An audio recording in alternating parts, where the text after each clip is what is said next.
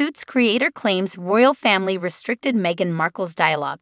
In a recent revelation, Aaron Korsh, the creator of the hit TV series Suits, has alleged that the British royal family had restrictions on Meghan Markle's character, Rachel Zane, when it came to using a certain word on the show. Korsh shared that there were discussions about Markle's character using the word pregnant in a particular episode. However, due to the royal family's sensitivity about such matters, the word was reportedly off-limits for Markle's character. The revelation comes amid the ongoing scrutiny and controversies surrounding Meghan Markle's time as a senior member of the royal family. It highlights the extent to which the royal family was involved in aspects of Markle's public life, even her acting career before becoming the Duchess of Sussex. While the exact details of these restrictions remain limited, it sheds light on the challenges Markle faced in navigating her dual roles as an actress and a member of the royal family. It also raises questions about the level of control and influence the royal family exerted over her public image. Markle, who played Rachel Zane on Suits for 7 seasons, left the show in 2018